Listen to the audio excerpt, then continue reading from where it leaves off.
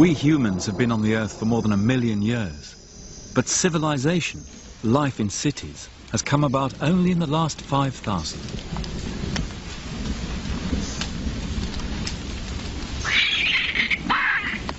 Through history, civilizations rose and fell, carved out of nature, dependent on nature. In the end, nature took them back.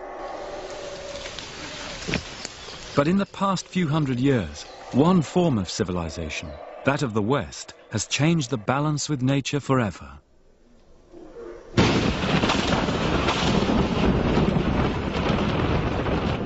And now, it is civilization itself which has become the central problem of our planet. To understand why, we must look afresh at how we see history.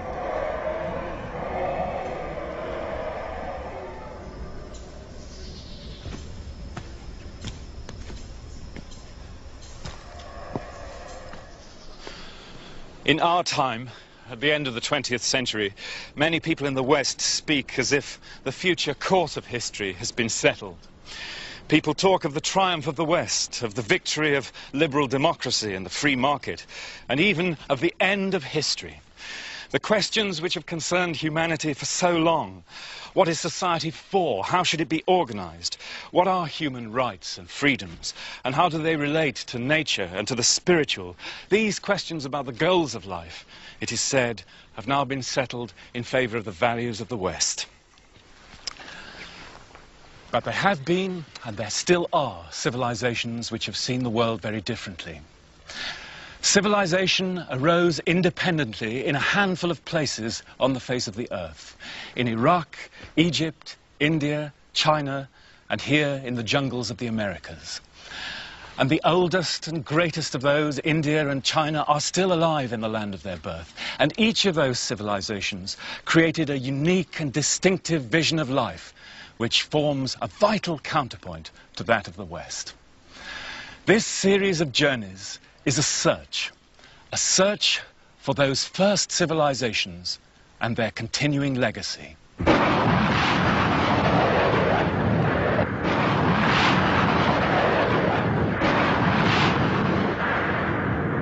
It's through such images that the West has come to know Iraq. To most of us, its history and culture were a blank before 1991. Yet by terrible irony, when the Western powers came to make war here in Iraq, they were returning to the very source of their own civilization.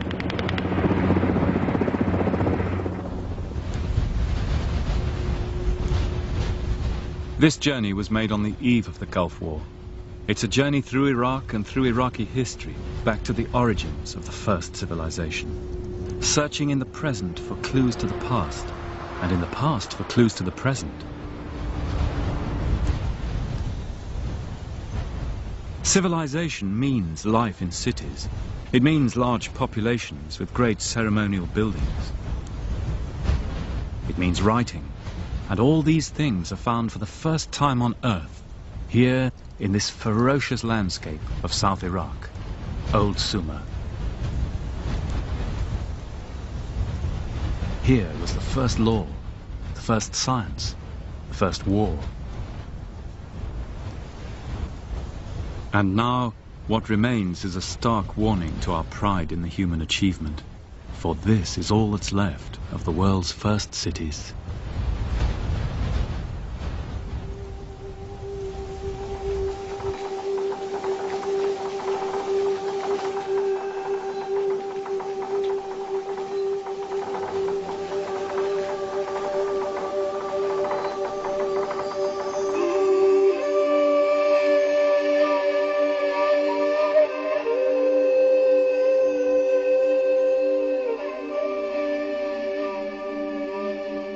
Civilization was born on the banks of two rivers, the Tigris and the Euphrates.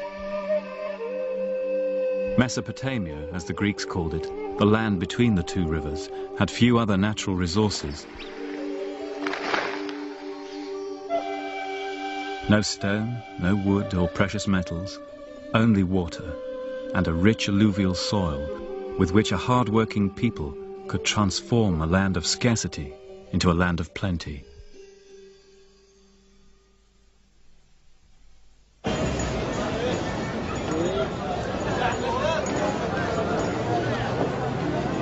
And the other great resource of Iraq was its people.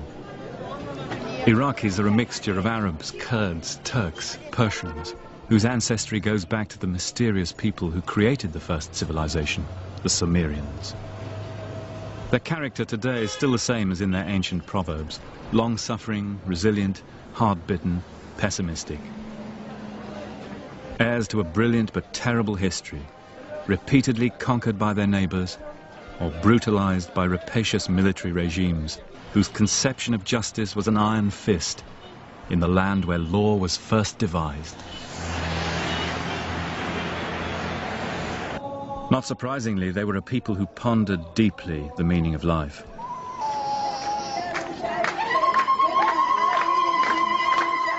Iraq is matched only by India as a cradle of religions, rich alternative traditions which have all ended up living side by side.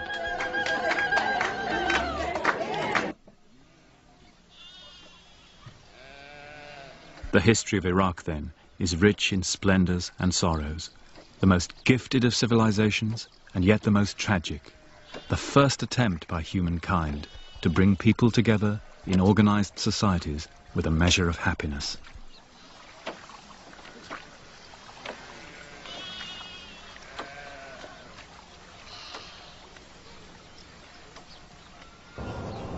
Another key quality of civilization is continuity or rootedness. The old towns of Iraq are the oldest continuously inhabited on Earth. And it was to places like this, Tel Afar, in the 19th century, that Western explorers came for the first time, looking for origins in the land which the Bible said was the cradle of the human race. Here at Tel Afar, at the dawn of Mesopotamian archaeology, in 1846, the English excavator Austin Layard, famous for his discoveries at the cities of Nineveh and Nimrud, climbed up here to the top of the citadel one evening. And as the sun set, he says, I looked out and counted over 100 Marns out there throwing their long and darkening shadows across the plain. Each of those mounds had built up over millennia with the accumulated debris of human settlements. The one on which this citadel is built has more than 50 feet of debris extending back 6,000 years. Perhaps nowhere, as here in Iraq, is there such a continuity.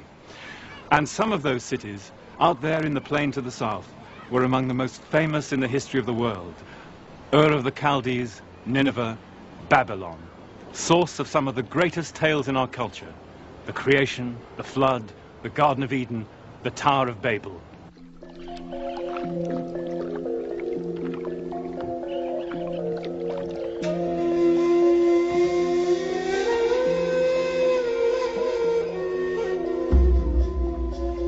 Those stories all come from the magical landscape of Iraq's deep south. Here, on the edge of the great alluvial plain of Sumer, is a wild and beautiful marshland where the Tigris and Euphrates meet. This was the biblical Garden of Eden.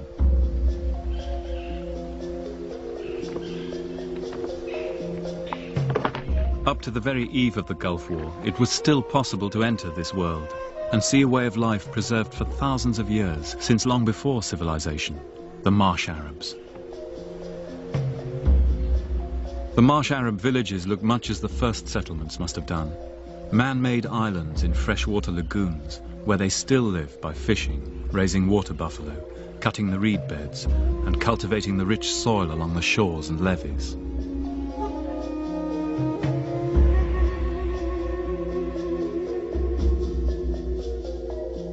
Their reed houses, some nearly 100 feet long, are still built in the same fashion as was depicted 5,000 years ago in the art of Sumer.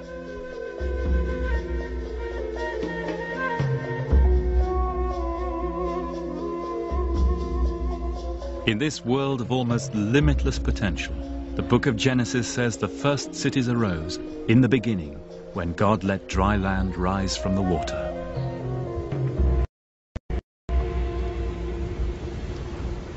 And in the beginning, said the Sumerian myths, was Eridu.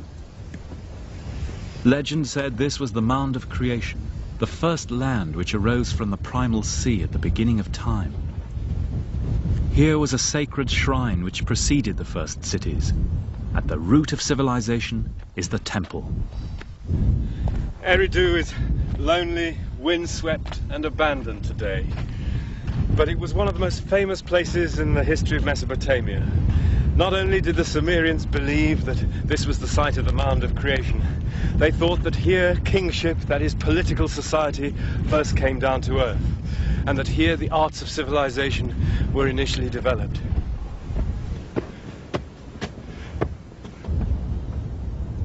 It originally stood on a great sea of fresh water stretching out to the south, the Apsu.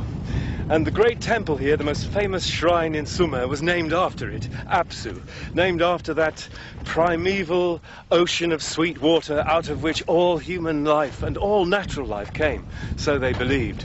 And in fact, when the archaeologists dug deep into the temple hill, they discovered, around the time of 5000 BC, a little sand mound surrounded by a reed fence with a tiny chapel on it, marking the site of that mound of creation. Hard as it may seem in this blasted landscape, but we're in the area of the original Garden of Eden. For what the Bible calls paradise, Eden was simply the Sumerian word Eden, the wild grassland of the south, the natural landscape before the arrival of the city. And picking over the debris of paradise, it's hard not to see the psychological truth of the Bible story, that the very beginning of our ascent to civilization was also the fall, when we tasted the fateful fruit of the tree of knowledge, the means by which we would become masters of the earth, and yet eventually gain the power to destroy it and ourselves. Truly a devil's bargain. Sumerian myths also tell how the arts of civilization which originated here in Eridu would bring both joy and sorrow. This, they believed, was what the gods passed on from here to future ages through the first true city on earth, Uruk.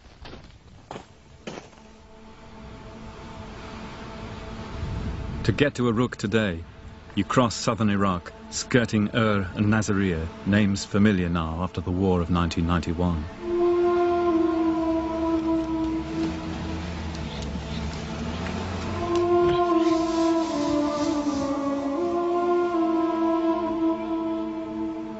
Then you enter a lunar landscape, a wasteland swept by gales of sand.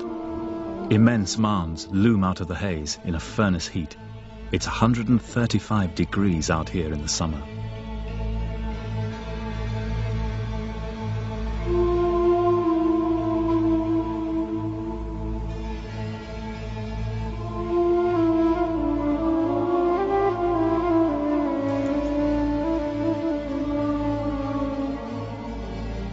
Finally, you come to a city gate, still visible after nearly 5,000 years. Its approach silted with a deep tide of pottery and bones.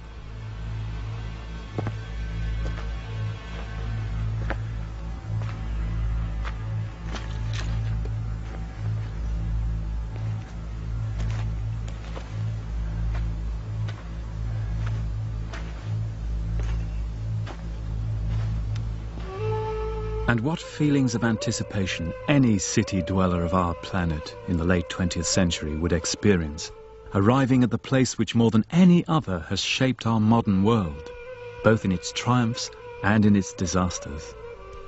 The first Westerner to stand here in modern times, the Englishman William Loftus in 1849, was simply astounded. "Of all the desolate sights I ever beheld," he said, "that of Uruk incomparably surpasses all." Still 50 feet high, the line of eroded walls curves round to the horizon. In the center of the city are the ruins of a great stepped tower, a ziggurat, on which had stood the temple of the city's goddess, Inanna, whom we know as Ishtar. The first city began as a religious center.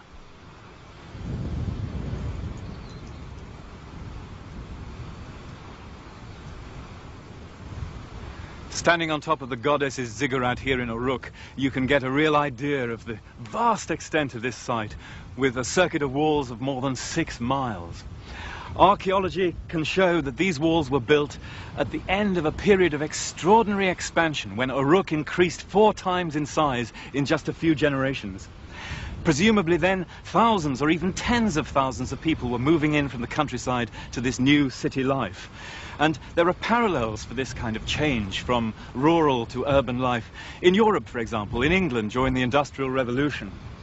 Scholars now believe that the population of the Euphrates plain may have increased tenfold in these crucial 200 years. And to parallel that, you'd have to look at Mexico City today, doubling its size in 20 or 30 years. The effect of such growth was shattering. As far as the eye can see, this salt-encrusted plain was once big wheat country, with grain yields as high as the Midwest and Canada. But the need for more land, more intensive cultivation to feed an ever-growing population, eventually devastated the landscape. We know now that civilization inevitably destroys the environment, but they discovered it here for the first time. The question was the same for them as it is for us today: how to balance the fertility of the earth against the voracious demands of the city. The watchman at Uruk, Muha Abu Gumar, lives out here with his family. He belongs to one of the Montefic tribes who inhabit this part of the desert. His forefathers fought the Turks, the British, indeed anyone who tried to impose their rule on the south from the outside. Yeah. Now what is this then? White temple. Yeah. And this is Sumerian? From Sumer, yeah. He knows the site like the back of his hand, down to the deep levels.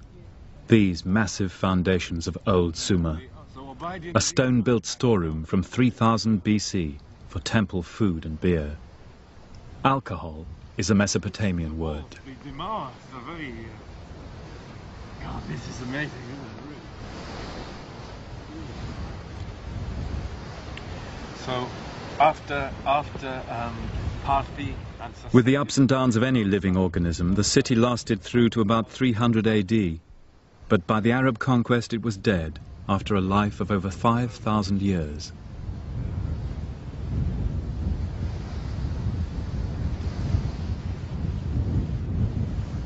It's a salutary experience walking these weathered gullies, littered with testimony to the long ascent of man, if such it is.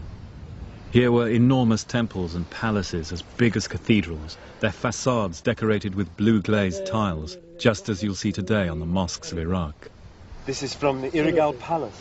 So this is from the front of the wall of the palace. Oh my God. And from the Seleucid times. So this is when the palace was rebuilt after the time of Alexander the Great. 2000. More than 2,000 years old, isn't that astonishing? Thank you very much.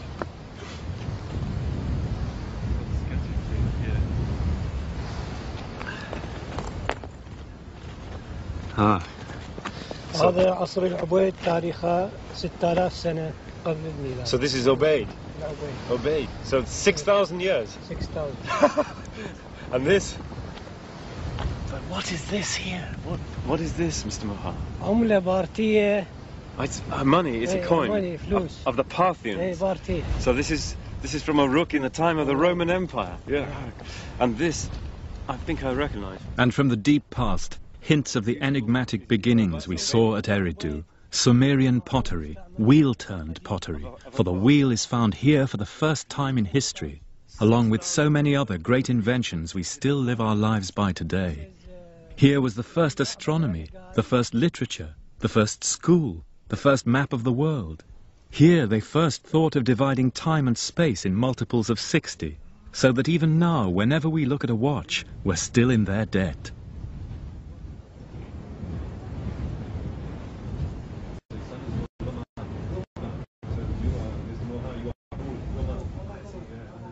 Inside Muha's guest hut, within the old walls, we're the only inhabitants of Ishtar's city tonight. It's wonderful to be here.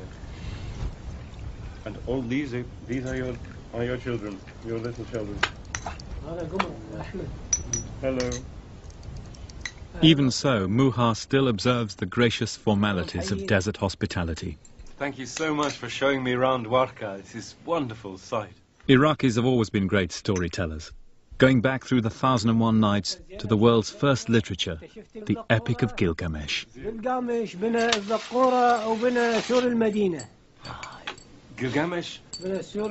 the walls. Yeah. Gilgamesh built the walls. King of Uruk, first and best of heroes. His was the original tale of the flood and the great ark, known today to almost every child across the world. His last adventure was the futile quest for everlasting life, model for all searches from the Odyssey to the Holy Grail, Star Wars and Indiana Jones. And we know his story because of writing. Writing is first found in the world here in Uruk, maybe invented in this city by some unknown genius not long before 3000 BC. Without writing, there could be no civilization. And it was through writing that we humans found a kind of immortality, passing on our memory to posterity, so that even now we can go back with them, as they would say, to a far-off day, on a far-off night, in a far-off time, in Uruk, as the scribe writes, Gilgamesh, what you seek you will never find. For when the gods created man, they let death be his lot, eternal life they withheld. Let your every day be full of joy. Love the child that holds your hand. Let your wife delight in your embrace. For these alone are the concerns of humanity.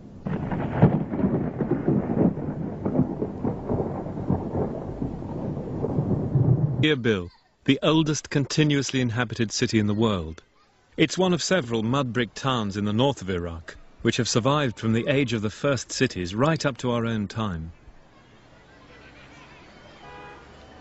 Its great gate has been entered by conquerors from Alexander the Great and Tamburlaine to guerrilla armies in the recent wars in Kurdistan. Its mud brick walls and houses, fallen and rebuilt so many times over the years, that the city now rests on a mound 100 feet deep in debris. Here, at the end of the 2nd millennium AD, is the very image of the first urban life on Earth. Massive burned brick walls towering over the plain. If you could have flown over the densely packed workers' quarters of Uruk, Nippur, or Ur of the Chaldees, this is what you would have seen.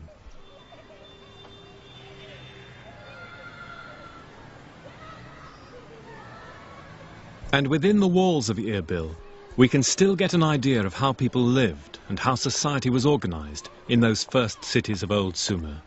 For here the past literally is still alive.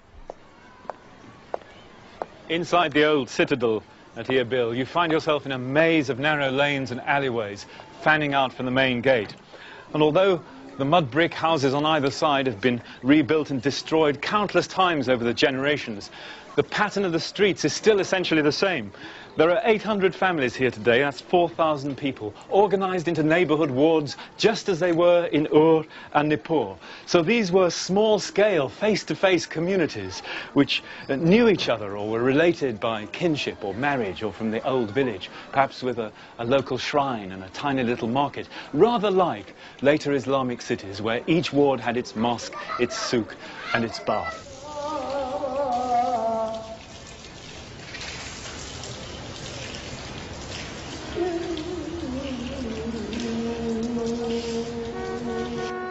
In ancient times, the soul of the Mesopotamian town was the temple, towering over the mud brick streets, a visible assurance to the townspeople that God was among them. It's still like that today. The Al-Mullah family has run the mosque here in Erbil for 600 years. In just the same fashion in ancient cities like Uruk or Nippur, single families can be traced over many generations running the main temples.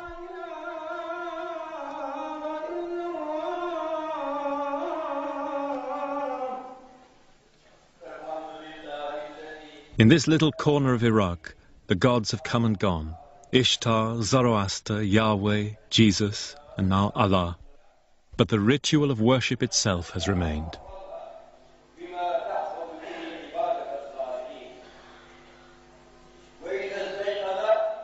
And on this spot where the oracle of the goddess Ishtar once stood, there's been continuous worship for longer than anywhere else in the world. In such continuity, perhaps, lies one of the defining qualities of civilization.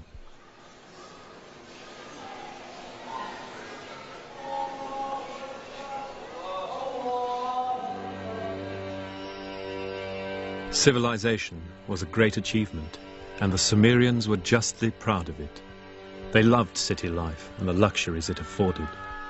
But at heart they were a pessimistic people who knew how fragile human achievement could be. On the famous standard from the golden age of the city of Ur, images of war and peace are mysteriously juxtaposed. One of the great Sumerian myths tells how the goddess Inanna brought the arts of civilization from the god of wisdom, Enki of Eridu, like Pandora's box. Here were the delights of society, exquisite craftsmanship, beautiful clothes, the arts of sex and music. But civilization has a darker side, said Enki, which has to be accepted along with the good. There was the art of being mighty, the art of being kind, the art of straightforwardness, the art of deceit, the art of kingship, justice, and the enduring crown.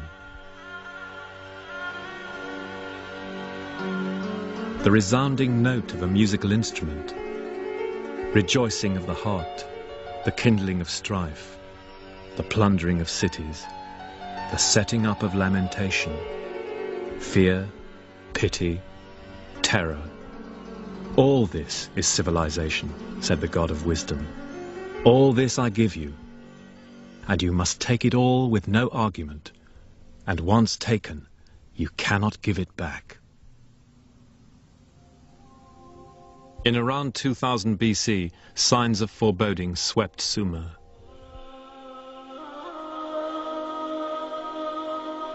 Too much agricultural land had been ruined, inflation set in, famine, economic collapse. Evil, wrote the king Ibisin, is descending on our land.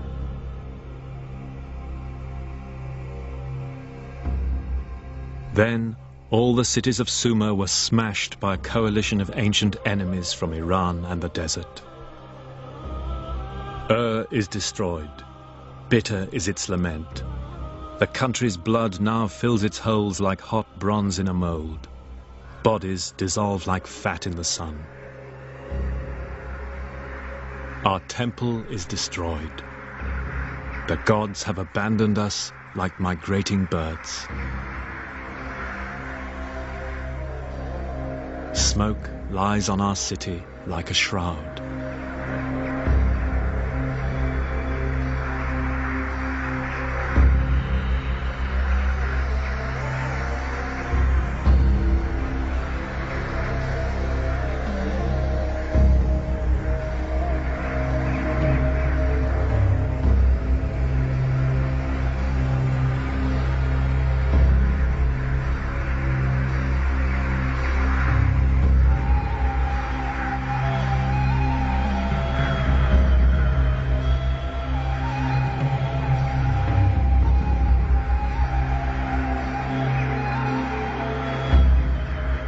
Their lament has echoed down the ages, to be heard again at Troy, at Dresden, at Hiroshima.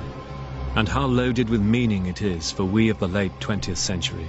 For now we too have seen the columns of smoke hanging over Mesopotamia like a shroud.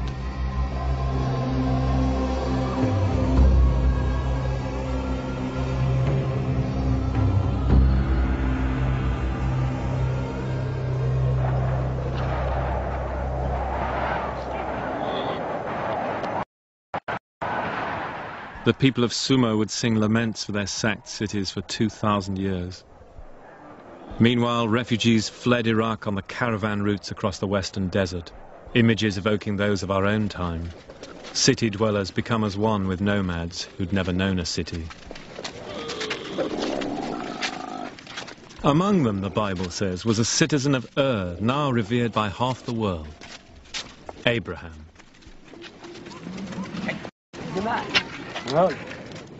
Witnesses to the ruin of civilization, faced by the unyielding harshness of nature. Cast out of Eden, for such people perhaps the old gods had failed. For Abraham, son of an idol maker in the old city of Ur, the disaster sowed the seeds of an idea which would change the world. An idea of stark simplicity, a single God, God the Father.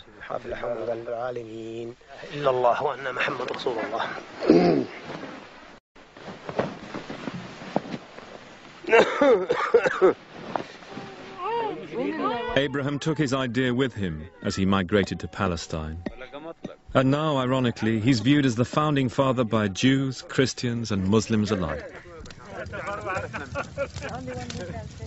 For Abraham was the first man to make a covenant with God. It was perhaps Iraq's greatest legacy to the world.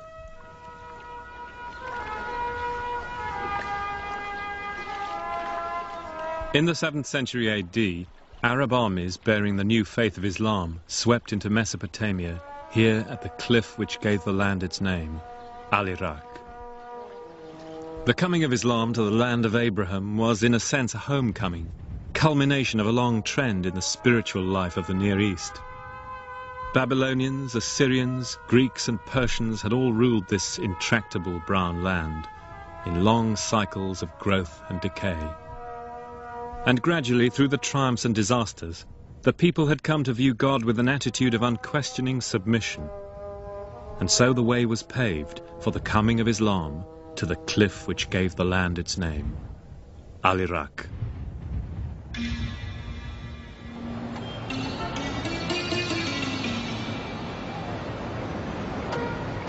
After the Arab conquest in the south of Iraq, Old Sumer, Islam took on a distinctive local form which remained true to its ancient past, Shi'ism. In the sacred city of Karbala, the Shiites carried the ancient Sumerian tradition of lamentation close to their hearts, as no other faith has done. And so it had been for thousands of years before Islam. Even the physical appearance of the great mosque of Imam Hussein at Karbala recalls the buildings of Old Sumer, with its mosaics and the same blue tiles which had adorned the shrines of Uruk.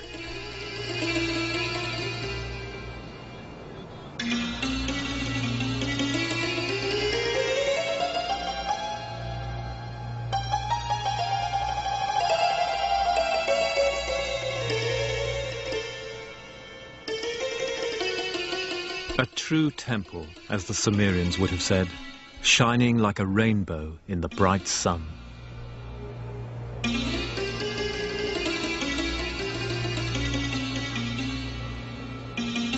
Shi'ism remains today the religion of the farmers and peasants of southern Iraq, Old Sumer, ruled since the Arab conquest by Sunni Muslim masters in Baghdad. In 1991, at the end of the Gulf War, Karbala was devastated as the Shiites rose again against their overlords. Once more, the sacred shrine of Sumer was sacked and desecrated. And as so often before, the people of the south were left to lament.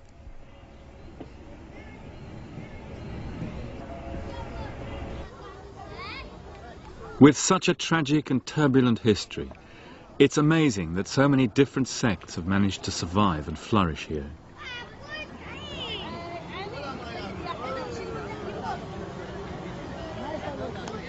This is a Mandean wedding.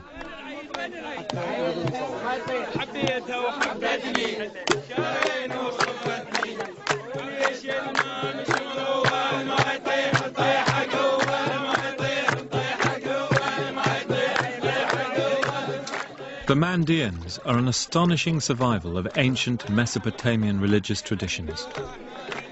You could say they're the last of the Babylonians, but they also put us in touch with the baptismal customs out of which Christianity arose. For like Jesus, they call themselves followers of John the Baptist. Their wedding ceremonies are accompanied by full immersion in the Tigris, which in commemoration they still call the Jordan.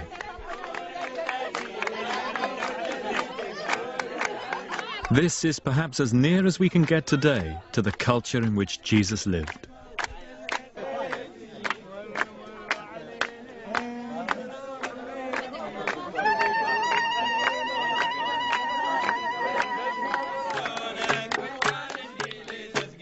The Mandaeans are a reminder of how pluralism and tolerance are essential qualities of civilization.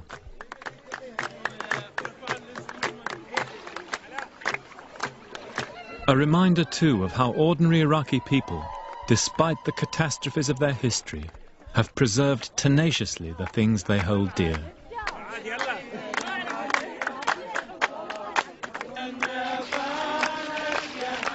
Life is victorious, says their marriage service. And indeed, what if a man gain the whole world and lose his soul?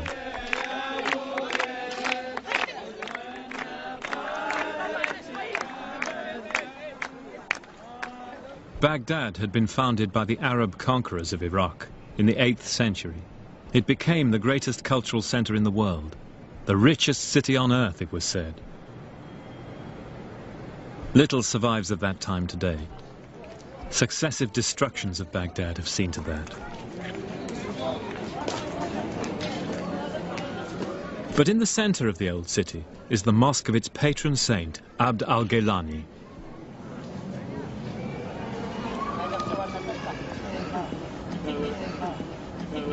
This was built at a time when colleges and philanthropic institutions were created throughout Islam before the universities of the West, before Oxford, the Sorbonne and Bologna.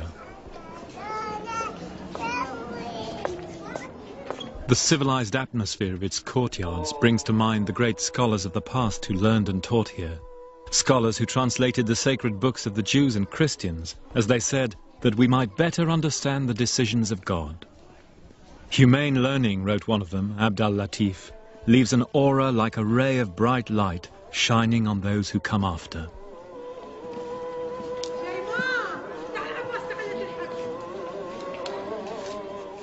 And inside the shrine, you're reminded again of the old customs of Mesopotamian worship, in the glittering Holy of Holies, whose magnificence distantly reflects something of that old pre-Islamic world.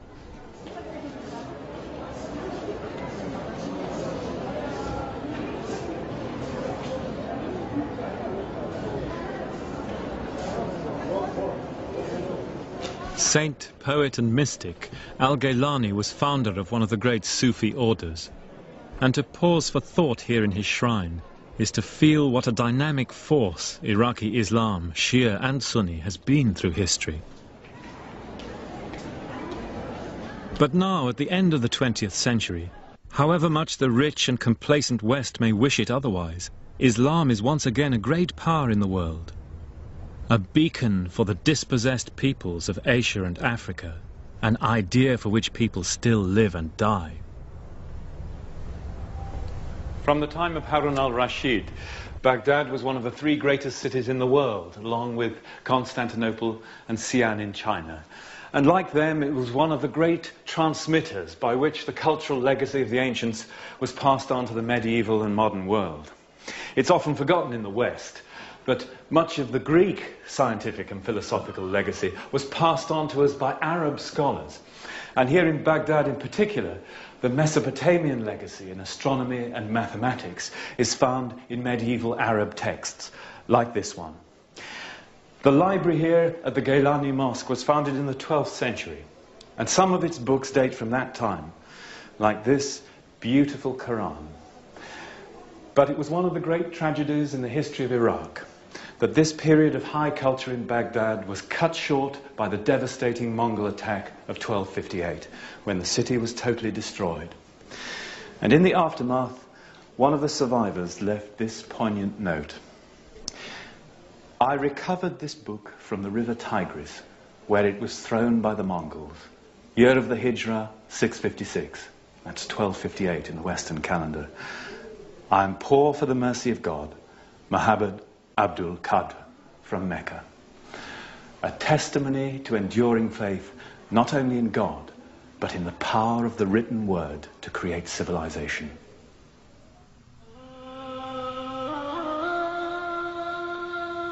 You ask me, wrote a contemporary, about the sack of Baghdad.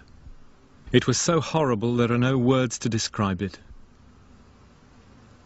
I wish I'd died earlier and not seen how the fools destroyed these treasures of knowledge and learning. I thought I understood the world, But this Holocaust is so strange and pointless that I'm struck dumb. The revolution of time and its decisions have defeated reason and knowledge.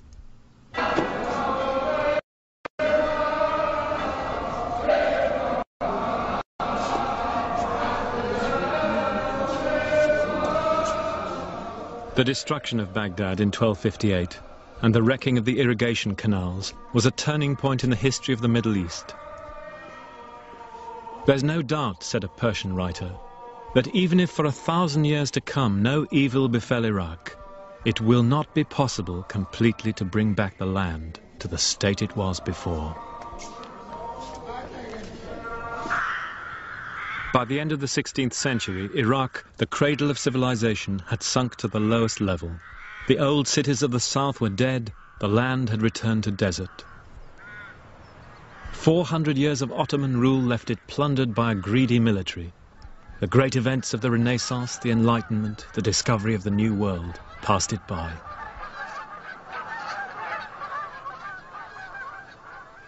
Up here in the north, though, the old traditions of urban life hung on. This is Mosul. The 12th century Arab traveller Ibn Jubayr describes its lovely river frontage, with latticed windows and balconies. There could be no finer or more beautiful place than this, he said wistfully, to sit in the evening overlooking the river Tigris, talk to the people here who are cheerful, soft-spoken, kind and generous to strangers, fair in their dealings, civilized people.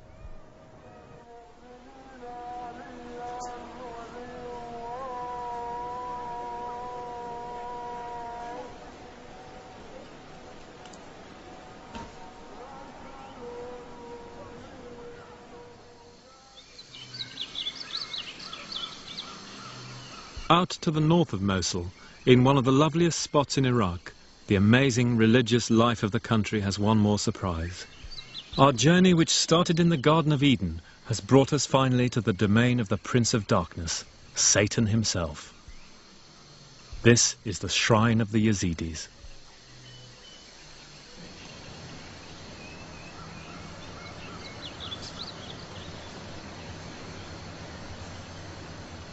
On the wall of the Yazidi temple, the place of honor goes to none other than the serpent from the Garden of Eden.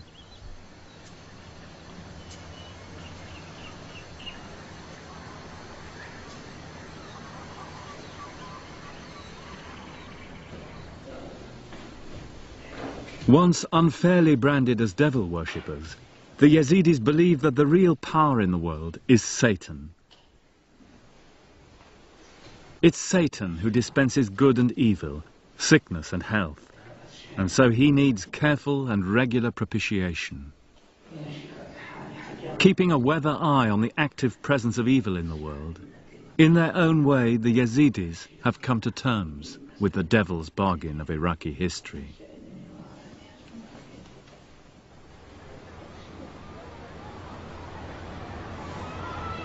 After all its great achievements, Iraq reached the modern age like a society stopped in time.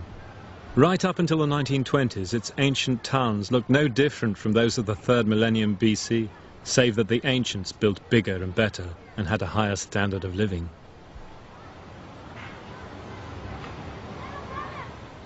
Oil would change all that, the second largest reserves in the world. And with independence, Iraq once again became a name on the world stage.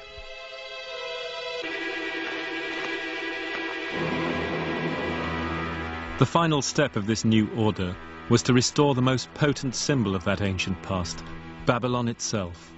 Babylon the Great, as the Book of Revelation calls it, the mother of harlots and the abominations of the earth.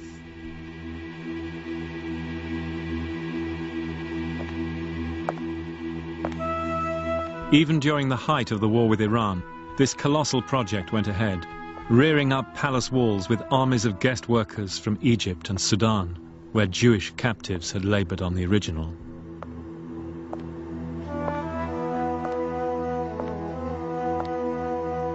And in the rebuilt palace, every 50th brick was stamped in Arabic, restored in the era of Saddam.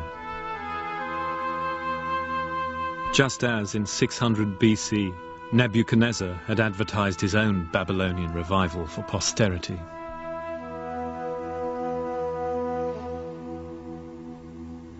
The message to the world from the late 20th century rulers of Iraq was simple. Mesopotamia, they said, had emerged once again from the darkness to become a bright light of civilization. But civilization consists not in walls of brick and stone, but in the ideals created within them, in the humane goals of life pursued by the predecessors who attempted to moderate naked power, as the Sumerians said, to cause justice to prevail in the land, that the strong may not oppress the weak.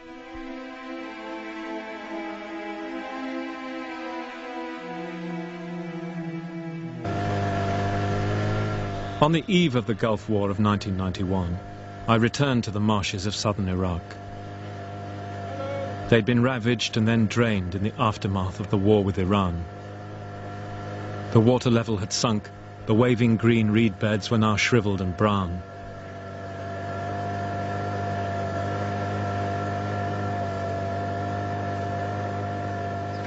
Once upon a time, said an ancient poet, Sumer, the great land of divine laws, had all that was needed for life.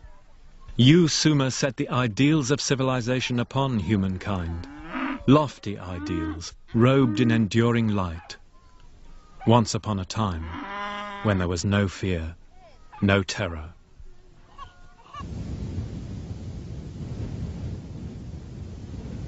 In 1991, a new war was fought in this desert where the first civilization arose, close to the ruins of the first city, Uruk. Another war fought over the natural resources of the earth on which we all depend. Another war supposedly for civilization against barbarism. It is as if history has come not to its end, but back to its starting point.